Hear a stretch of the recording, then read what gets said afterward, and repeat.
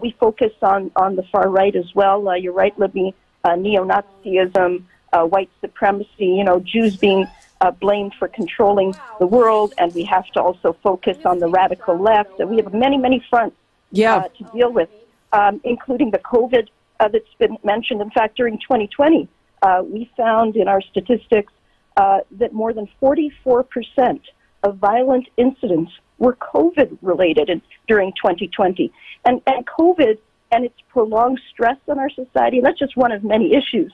Obviously, we can't deal with them in depth here, but COVID and its prolonged stress on our society, I would say, has become yet another excuse to promote anti-Semitic conspiracy theories. I mean, we reached the point with, is there anything Jews can't be blamed for?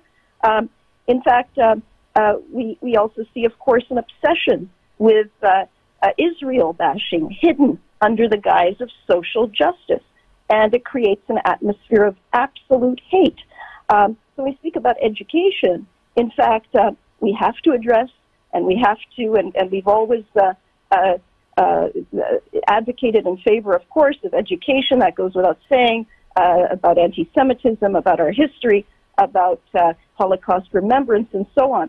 But at the same time, as we're fighting on different fronts, we have to keep in mind that this obsession with Israel bashing, as I said, it's hidden in this way, or it attempts to hide itself as a social justice issue, is happening. And it's seen not only, Libby, in the universities, but in education now in general. Really, one has to ask oneself, why the obsession with Israel? I mean, even if you acknowledge the complexities of the issues in the Middle East, why is this particular conflict of such interest? Why do we see selective indignation related to this conflict that is not equally aimed at other world so-called hotspots or areas of conflict? And I could go on, Libby, from the Chinese occupation of Tibet to the Tigray war in Ethiopia, to the treatment of Uyghurs, to the conflict in Yemen. No other conflict commands the attention of people to the extent of the Arab-Israeli conflict.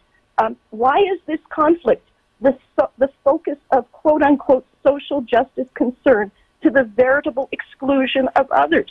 Why is turning a geopolitical conflict into a cloak for anti-Semitism viewed as acceptable? It's obviously not acceptable, and it's that form of contemporary new anti-Semitism that we saw showing its ugly face through the many rallies that were held Canada-wide, and through which Jews were subjected to intimidation and harassment at levels that haven't been seen for a very long time, in the sense of that spike in May.